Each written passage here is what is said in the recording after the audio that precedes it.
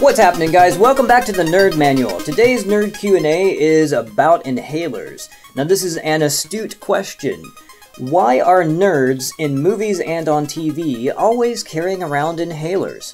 You know, I've never really paid attention to this trope, even though I consider myself a nerd, but I've never had an inhaler. And very few of the nerds I've known in real life had inhalers either.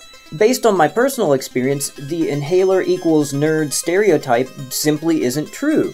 But it still strikes me as believable. I did have childhood asthma, and even though I didn't get an inhaler, most kids with asthma do.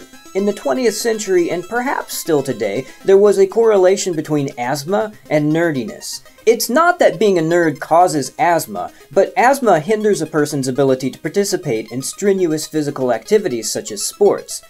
Many of my nerdy friends had physical limitations ranging from simple lack of coordination to cerebral palsy, and while none of us had inhalers, we all gravitated toward traditional nerdy pursuits such as reading a lot, playing tabletop or video games, and developing our mental prowess, perhaps to make up for physical limitations. Now, I won't go so far as to say that not playing sports makes a person a nerd, because there are plenty of people who don't enjoy exercise who wouldn't be considered nerds.